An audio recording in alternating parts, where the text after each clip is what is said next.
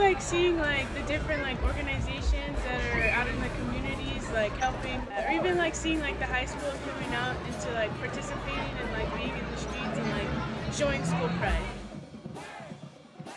Martin Luther King Jr. Day means to me like just like the celebration of like his whole like life and his legacy and everything he's done for like, you know, the Black community and Black people in general, and like just to really like celebrate him and lift him up, and like people come from like all over walks of life just to like be here for him.